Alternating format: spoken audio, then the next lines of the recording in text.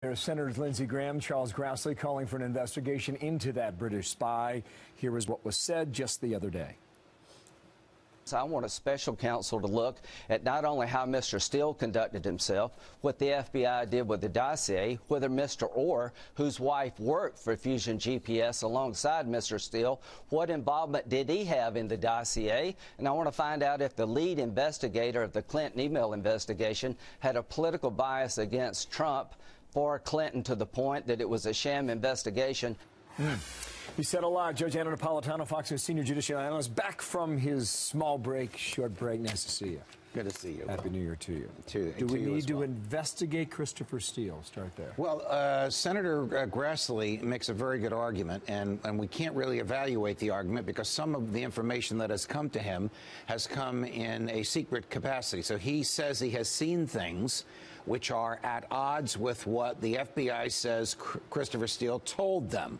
So that would mean in his mind, and we haven't seen what he has seen, and he can't share it with us, but he can share it with the FBI, that Steele lied to the FBI. If so, this will be the same crime that General Flynn has been indicted for. If you read the statute carefully, it says lying to the FBI such that it interferes with the FBI's work.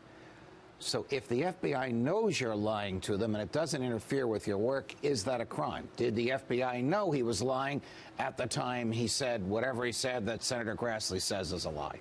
The other tape from Senator Graham, I agree these things should be investigated. Did the FBI carefully investigate Mrs. Clinton, or was the fix in from the beginning?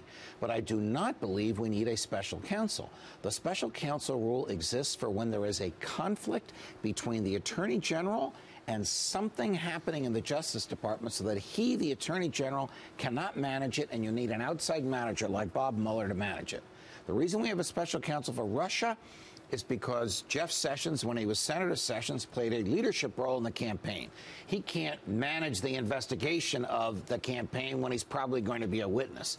But he can certainly manage the investigation of what the FBI did and didn't do when they were investigating Mrs. Clinton. Okay, I need a flow chart. I'll slow you down just a moment. Yeah. You are arguing then is that we don't need an investigation to investigate our government. No, I am saying we don't need a special counsel, another Bob Mueller, independent of the DOJ. That's what I'm arguing here. I mean, it's pretty much the same thing, apples to apples. If you're going to argue that you have not met the threshold, correct, by which you should be able to appoint a special counsel. Correct on that. You disagree with Meaning the Justice Department and the FBI have assets to investigate other aspects of the Justice Department and the FBI without a special counsel. These special counsels are dangerous, as Manafort has argued. They often get out on a tangent and indict people for things that have nothing to do with what their charge is. Let me get to Manafort in a moment. Just one more question on this. If you're a Republican, right, and you're sitting in these hearings and you're getting all this evidence about text messages, et cetera, don't you think something smells and should be looked at? Yes. So that you and I and everybody else, Republicans and Democrats alike, have the trust in their The reason, correct. That's the exact reason, Bill, because there must not only be justice, there must be the appearance of justice in what the FBI and the DOJ does. Look, the FBI agents are not choir boys. If they were, then bank robbers and terrorists and mobsters would roll over them. You don't want them to be choir boys. They have strong opinions. But if those political opinions are so strong that they interfere with their job, they should not be on that case. All right. Paul Manafort's filed a civil complaint, right, against the case against him, the Department of Justice. Does he have a case? In my opinion, no. And in my opinion, he has exacerbated his legal problems by doing that. Exacerbated? Made them worse. If you think that the prosecutor who's prosecuting you lacks the jurisdiction, the legal authority to prosecute you, you bring that to the judge before whom your case is assigned. You do not try and drag another judge in on a civil case so that you can interrogate the prosecutor. That's the wrong Can I take the other side of this? Wrong time to do it. So Paul Manafort's attorney is going to say, look, you're operating outside the legal definition of what a special counsel is all about. You're investigating stuff that is not relevant to Russia collusion, et cetera, et cetera. And you just said what a special counsel often does is they go into areas that are that where they should not. You make that argument.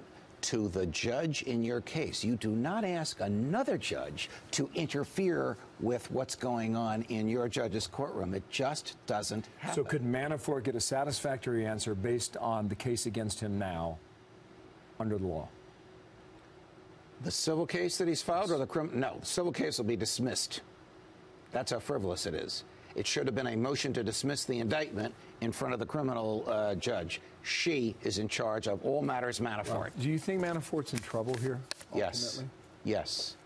I think that the special prosecutor believes that Paul Manafort has information about the President of the United States, and he has indicted Manafort for essentially money laundering in the hopes that Manafort will say, "Uncle, here's what I know about the president. Go easy on me." That's Bob Mueller's theory. Whether it's accurate or not, only time will tell. Thank you, Judge. You're welcome. You're fresh. Look at this guy, Smitty. I mean, put him in.